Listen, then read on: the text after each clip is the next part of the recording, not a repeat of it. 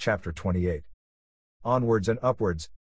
I quickly adjusted to being the biggest star in the company, the guy with the heaviest load and the biggest pay. I got a $55,000 check for SummerSlam 1992, and my paychecks tripled to around $6,000 to $7,000 a week. I finally believed that I'd one day be able to pay my house off, and took down the for sale sign for good. One of the first wrestlers I called after I won was Roddy. I'd already said to Owen that I was relying on him to help me watch my back, because as much as the wrestlers all said they were happy for me, everybody wanted my spot. Roddy echoed those words, stressing how important it was for me to get close to Vince, to try to be his best friend. I'd already been told by Pat that Vince liked to hear from his champion every day, so I was calling Vince daily even though to me it just felt like brown-nosing. On October 27th at TV's in Terre Haute, Indiana, Vince and Pat told Davey it was time for him to drop the IC belt to Shawn. Instead of reminding Davey that dropping the belt to Shawn was part of the plan all along, Pat explained that they could only push one babyface champion at a time, and I was it. This sowed seeds of discontent in Davey. Meanwhile, I did my best to be a friend to him, reminding him not to take it personally. But Davey grumbled long and loud about leaving to go back to Japan or WCW. Over-the-top gimmicks had been the fad for some time in the WWF. Vince's newest creation was an evil clown he called Doink, to be worked by Matt Bourne. In fairness to him, I have to admit that Matt had an uncanny ability to be a creepy clown. Doink had potential. But when Vince shot an angle having Davey lose to Doink, Davey misread the opportunity. Instead of realizing that working a program with a hot new heel would be good for him, he chose to listen to Diana, who was increasingly calling the shots and who convinced Davey that he was above jobbing out for a stupid clown. As Vince's new champion, I was counted on to fill Hulk's shoes. Being a successful world champion requires more than just being the best worker, and in fact, sometimes the best world champions aren't the best workers, Hogan and Warrior being the prime examples. Although I had a massive grassroots following, I didn't have the level of promo skills or charisma of Hogan. I wasn't 6'8" with 24-inch arms. Strangely, it worked to my advantage. My athletic physique was as realistic as my wrestling, Vince, in the midst of the steroid scandal, was doing his best to turn his business around based on my believability. If anything, I was the perfect contrast to Hogan, especially for fans who were sick of his all-too-familiar act. I was recognized for being an artist and a storyteller. If Hogan was the Elvis of wrestling, I was the Robert De Niro. Vince needed me to steer clear of any and all trouble, and he was counting on the fact that I could work a 4-star match with almost anyone. The days when the WWF was stocked with the best lineup of heels in the business to get Hogan and Warrior over were gone. Now almost all of the great heels that Vince had invested so much TV time in had disappeared from the WWF under the harsh light of the steroid scandal, and some were now riding high in WCW. Soon enough, I was launched on return bouts with Flair, who seemed bent on sabotaging our matches. I wasn't sure whether he was doing it accidentally or on purpose, but he was never there for me on my comeback and seemed to bungle the finish every night. I began to refer to Rick's ring style as full blast, non-stop non-psychology. He made things up on the spot and did them whether they made sense or not. As a technician, Flair was one of the best, but I was baffled by how little he really knew about building a great match. And I was even more baffled by how this went undetected by fans and sheet writers, who continued to worship him. On November 18th, Vince phoned to tell me he'd just fired Warrior and that, unfortunately, Davey was going to be next. He wanted to tell me first so I could prepare for any backlash that might happen as a result. He said that Warrior and Davey had been receiving shipments of growth hormone from a dealer in the UK who'd just been busted. Vince was so under the gun that he fired them both immediately.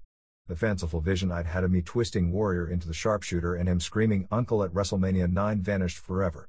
After so many wrestlers had lain down to make him a star, Warrior would never return the favor.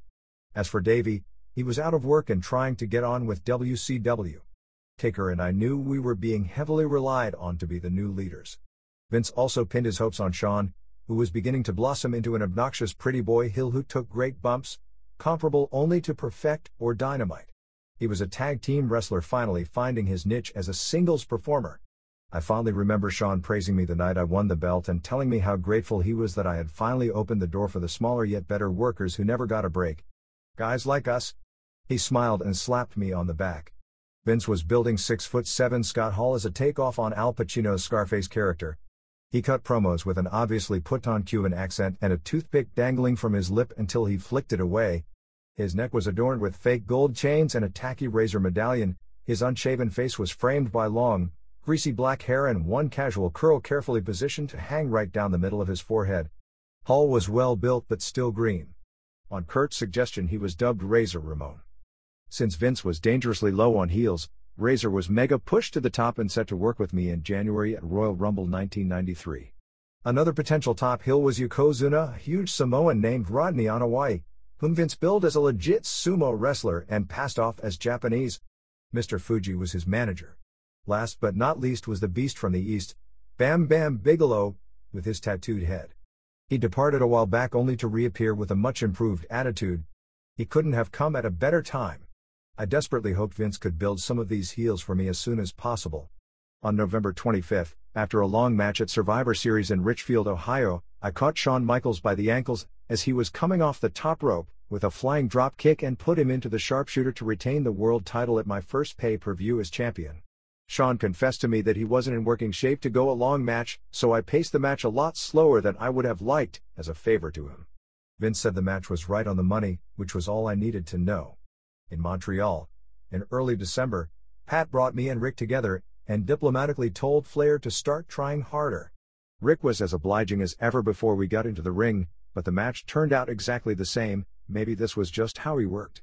Then Rick apologized to me for our matches not being better, explaining that he was simply burned out and was dealing with family problems. I wanted to believe him, so I did. He would be leaving soon, anyway. On December 14th at Green Bay TV's, Vince pumped my hand and slapped me on the back as he closed his office door. Then he said, "I thought you should know Hogan's coming back. But he'll have nothing to do with my plans for you and the belt. He'll only be working tags with Beefcake for a short time as a favor, to help promote a movie he's got coming out." I pictured Hulk shaking his head, with a big grin on his face, maybe a little relieved that the belt was on me instead of Warrior, or worse. I thought he'd be glad to see it on someone who at least worked hard for it, someone who respected and protected the business. I still had such respect for Hogan that if Vince had asked me to step back and hand him the belt, it would have been fine by me. Vince had his problems to deal with in Green Bay. For the past 6 months, he had been building Kevin Waycalls as a psycho killer ex-con named Nails. Kevin cornered Vince in his office and screamed at him for 15 minutes about all the lies he'd been told. His yelling got so loud I had goosebumps up my back as I listened from down the hall. Suddenly there was a loud crash. Nails had knocked Vince over in his chair, choking him violently, until Lanza, Slaughter and a swarm of agents teamed up to pull him off. Nails walked out and immediately called the police and accused Vince of making a sexual advance to him. Vince was charged with sexual assault. The charges were dropped shortly thereafter. Some of the boys actually admired Nails for snatching Vince and then covering his tracks well enough not to get charged himself. The last thing Vince wanted was yet another scandal. The FBI was about to indict him for receiving steroids through the mail from the convicted doctor. The WBF was sinking fast and his wrestling empire was on shaky legs too. I wanted to come through for him. Only days earlier he'd said to me that he hadn't always done right by his wrestlers, but that starting with me he was going to change all that. On my Christmas break, Julie and I celebrated what had to be the best year of my life. It appeared that we might actually succeed after all. The house, the kids, the dream. It all looked so nice through my rose-colored glasses.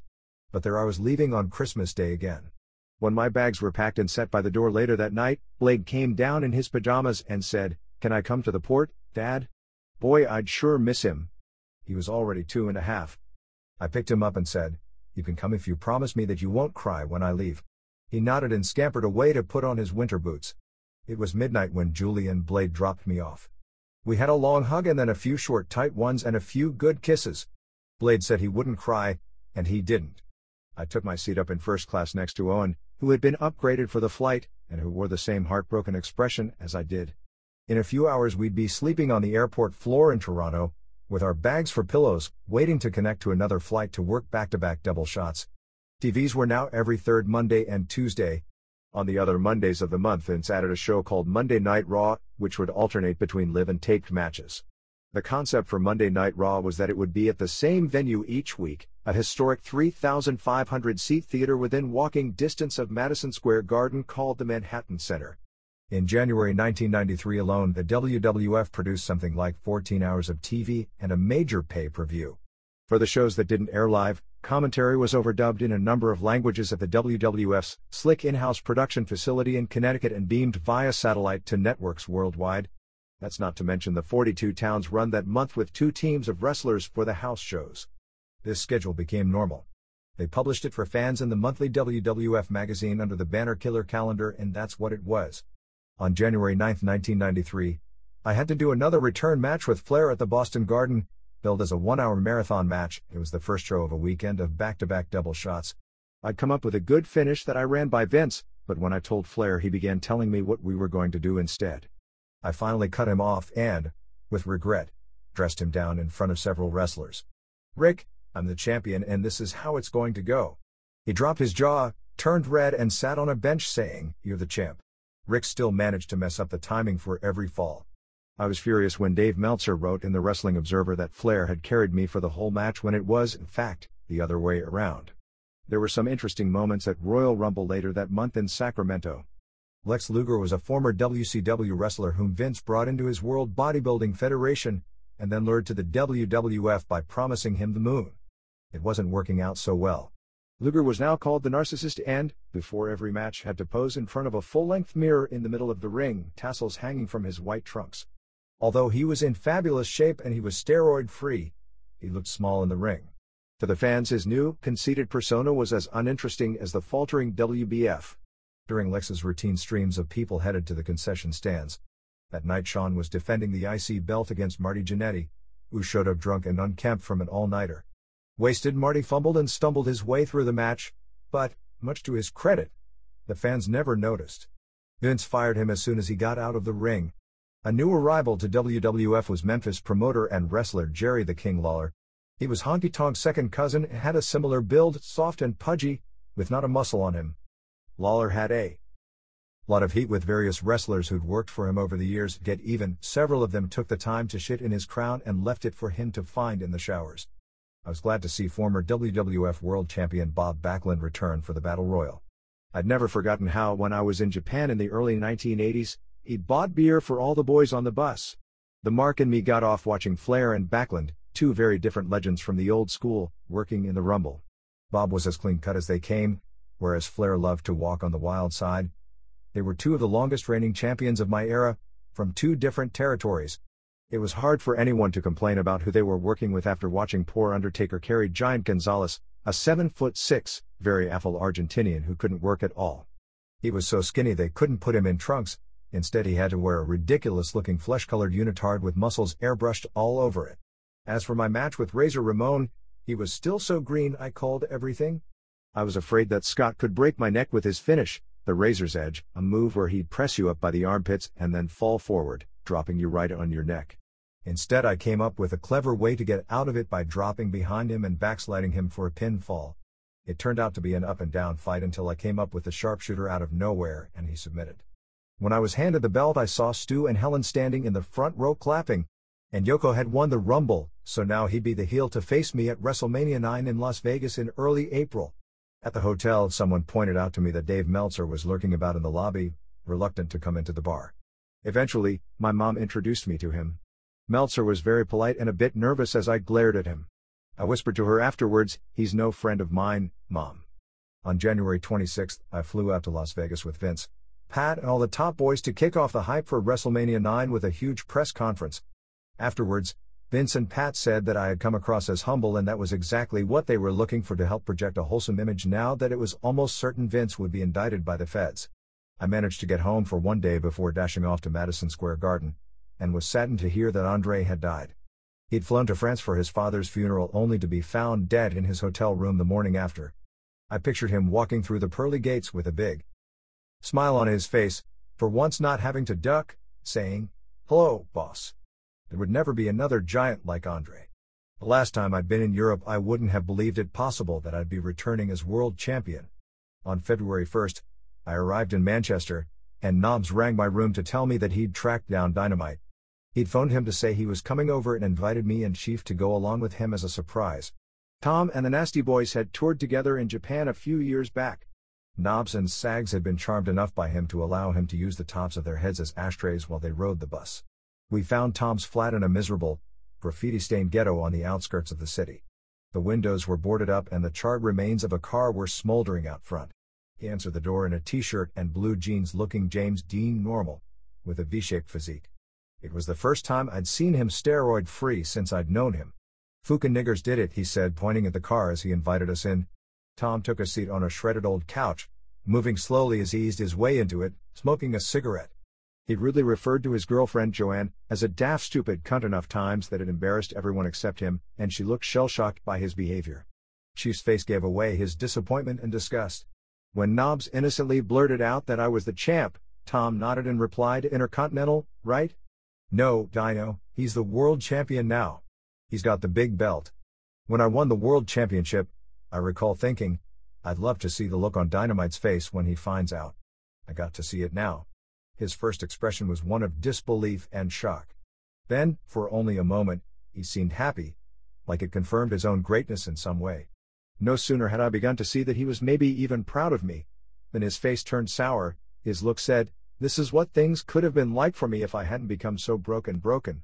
Then, briefly, optimism seemed to wash over him, maybe somehow I could help him? But as the thought formed, he lifted his chin, indignant, his pride hurt. He didn't want anything from me or anyone else. While we were there, people drove by and threw things at his house, which, he explained, is why the windows were all boarded up. Tom was finding out that there was a heavy price for his bigotry. He still had a real sore spot about Davey, and for that I couldn't totally blame him.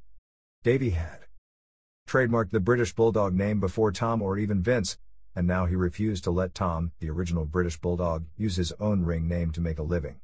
In the car on the way back to the hotel, Chief said he regretted that we'd gone to see him. Dynamite was one of his favorites, and now his memories would be forever ruined. Tom showed up at the hotel that night. He'd thought things over a bit and was now blown away by my position and desperate for any kind of a lifeline from me. I'd already been talking to Chief and Vince about trying to do something for him, but when I told Tom, he shook his head. "Nah, I'll never go back." I left him in the bar with Knobs and Sags, where he was soon crying in his beer. All our hearts went out to him. Dynamite was hard to love, but we did, and it was heartbreaking to see the best worker I ever knew finally reveal his inner agony at the mistakes he'd made and how things had ended up for him. After the show on February 6th, we all drank at Cookies, a rock and roll bar in Frankfurt that was always packed with Fräulein. I somehow ended up in Bammer's room with two large German girls, and by 5 a.m. I was suplexing and Russian leg sweeping one of them on the giant bed. I'd like to think of it as training for my Mania match with Yokozuna. Then Bam Bam elected to pick the bigger one up over his back and give her a Samoan drop onto the bed. There was a loud crack as the bed frame broke. All we could do was laugh as he sat on his ass with the bed collapsed all around him. Bammer had been through a lot of ups and downs, but he had a great attitude now. We'd been working almost every night having fantastic matches. After the final show of the tour, we busted to Dusseldorf, and would head home in the morning. That night Taker, Papa and I said farewell to Flair in the bar, it being his last day, before he'd go back to WCW. After our last match, in Dortmund, Rick had clasped my hand and said, "My friend, you're truly a great worker." I decided that Vince was right when he said that Flair wasn't ruining our matches on purpose. He was just from a different era, when all the spots were called in the ring, and he was the one calling them. Later that night, seeing that Flair's door was open, I knocked, and he invited me in, waving me to sit down while he finished a phone call with some bigwig from WCW. Rick spoke highly of me and my work and described my popularity in Europe as being like Elvis. He also said some kind words about Taker. The way Rick put us all over just might come in handy one day. On February 18th, I heard that Kerry Von Erich had committed suicide, shot himself in the heart. Left a note that said he was joining his brothers in heaven. Owen and I were deeply saddened, but who could be surprised? As the son of a wrestling promoter, Kerry never found it easy living up to the hopes and expectations put before him. I've always thought that despite the closeness of the Von Erich boys, they were still so competitive that they thought topping one another with this final exit was the ultimate act of bravado. I remembered my mom telling me about the first Von Erich son who died. Little Jackie Jr. had played with Smith and Bruce back in the late 1950s when Fritz worked for Stu under his born name, Jack Adkisson. A few weeks later, the Adkissons were living in Buffalo, where Fritz was wrestling, and Jackie was electrocuted by a power line at a trailer park. I also couldn't forget that cold day in February 1984, when Dynamite, Davey and I were working over in Japan and heard that Kerry's older brother, David, who was in Japan working for Baba's promotion, had just died of a drug overdose. The same thing took Mike Von Erich on April 12, 1987. He was high when he zipped himself inside a sleeping bag that he filled with rocks and rolled himself out of a small boat and drowned. And the youngest brother, Chris, had shot himself on September 12, 1991. I just wish there had been something I could have done to help Carrie. We all did. On February 22nd, Owen and I flew to Texas for Carrie's funeral, held in the local Baptist church. Fritz and Doris had recently divorced, but they put on a unified front, stoic in their acceptance. Of their 6 sons, only Kevin remained. I could see that it meant a lot to Fritz that 2 of Stu's boys were there. When they lowered Carrie's casket into the earth, I couldn't help but think, "We'll see you at the gates, brother." When I read my booking sheets, I realized I'd see Hulk at TVs in North Charleston, South Carolina, on March 8th. Even though he'd been making the odd appearance on various shows since December, I hadn't laid eyes on him since WrestleMania 8, when I'd given him his drawing. I really thought he'd be proud of me, so when I pulled up to the back of the arena, I went looking for him. I didn't have to look far. He was standing chatting with Beefcake, leaning against the wall on the ramp. His appearance had changed drastically. He looked like a lean old walrus. He was tanned and wore red spandex tights, big white boots and a bandana covering his balding head. I approached with a huge smile and my hand extended in friendship. Hogan gave me a dismissive nod and wouldn't shake my hand. I withdrew it and walked away. I figured that because I was champion now he saw me as the competition. Hulkamania had run so wild that it had burned itself out like a grass fire, and here I was, one of the new brightly colored flowers popping up to haunt him. The day only got worse. Owen was getting a push, working with Bam Bam. While springing up to the top rope for a back somersault, he slipped coming down and tore a ligament in his knee, injuring himself so badly that instead of being given a push, he was pulled out of the ring and taken to the hospital. He was expected to be out for a long time. The only positive thing that happened was that I managed to talk Yoko into lying on the dressing room floor where, much to his surprise, I crouched down atop his twisted thick calves and was actually able to put on the sharpshooter. I didn't picture beating him with it, but none of the fans would think it would be possible for me to turn him over. The move had the potential to be a great spot for WrestleMania 9. Vince was having him destroy all his opponents, and I was shaping up to be a huge underdog. Wrestlers' deaths continued to come in threes. After Andre and Carrie, the boys openly wondered who'd be next. It was Dino Bravo, only 44 years old.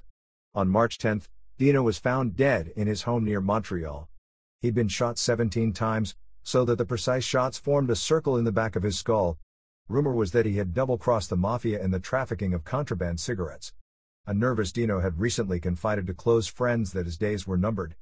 On April 2, 1993, I brought Stu and Helen with